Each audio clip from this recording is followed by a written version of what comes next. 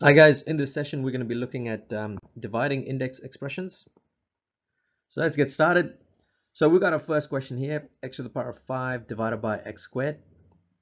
Now, if I was to do this the long method, I would write out x to the power of 5 in the numerator, which is x times x times x times x. I really should have used a smaller x to the power of something. And of course, x squared at the bottom, I've got x multiplied by x. Now, because everything is being multiplied here, what we can do is we can start canceling out x's. So for example, I know that this x divided by x is going to be 1, and then this one divided by the other x is also equal to 1.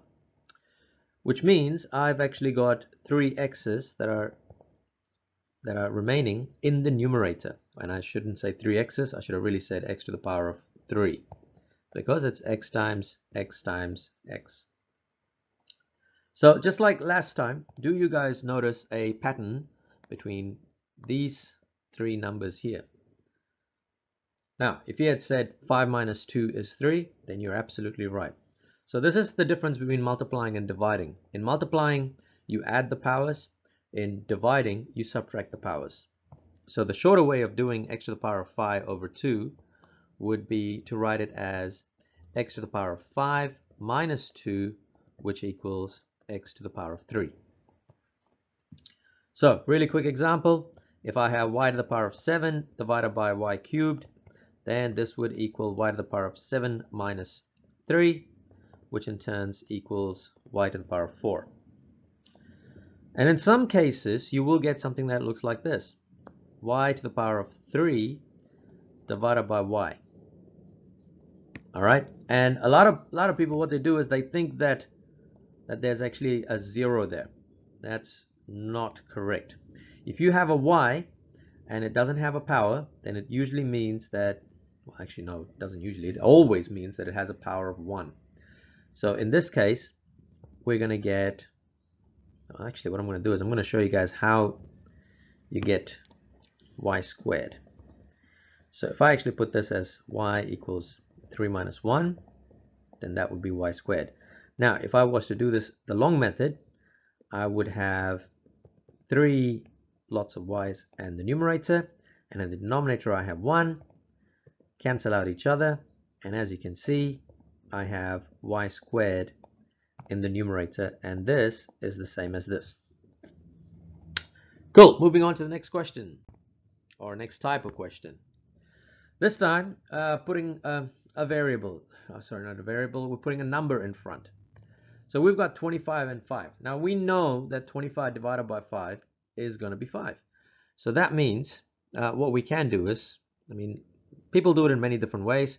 The way I like to do it is I like to cross this out and write that as 1 and that as 5, because I know that the two 5s are common factors in the numerator, and so the top is going to be 5. And as for the variable, I've got x to the power of 5 in the numerator, x to the power of 1 in the denominator, so which means this is going to be x to the power of 4. Okay, if you want to see this done the long method, watch this. 25 can be written as 5 times 5, and then x to the power of 5 could be written, yep, gotta choose a smaller power. And then in the numerator, I have 5 multiplied by 1x.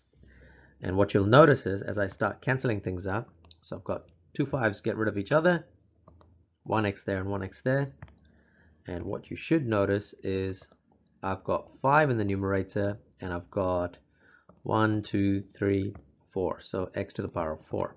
And as you can see, these two answers are the same answers.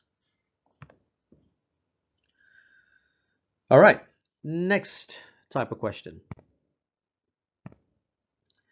So this time I got 16 over 20, y to the power of 5 and y to the power of 6. Now notice how the power at the bottom is, at the denominator is actually bigger.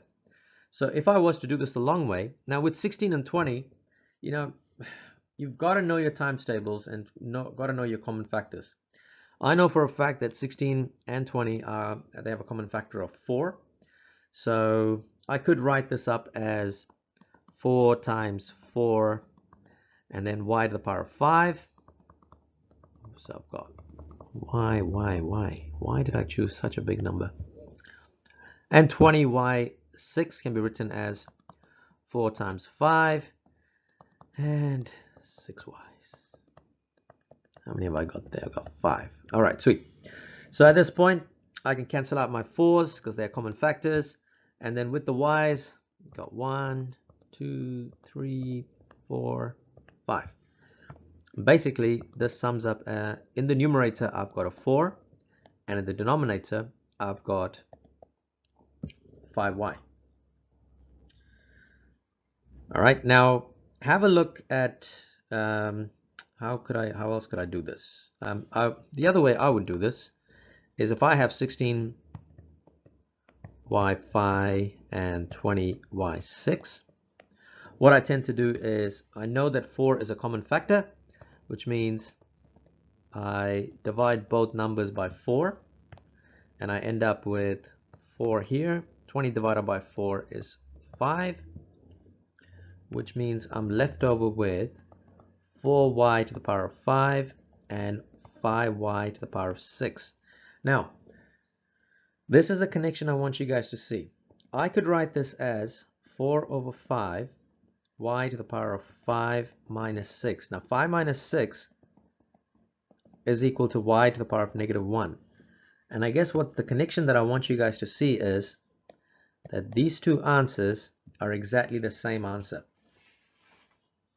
All right, because there's nothing I've done wrong. The only thing that's actually different is the position of y. So in other words, what I'm trying to tell you guys is that if you ever get something like this, 1 over y, this is the same thing as saying y to the power of negative 1. Now, if you don't get that yet, don't worry. As you do more questions, it'll make sense. All right, I've gone way over time in this, guys. So thank you for watching. If there's any questions, just pop it in the comments, and I'll try my best to answer them. Cool. Thank you for watching.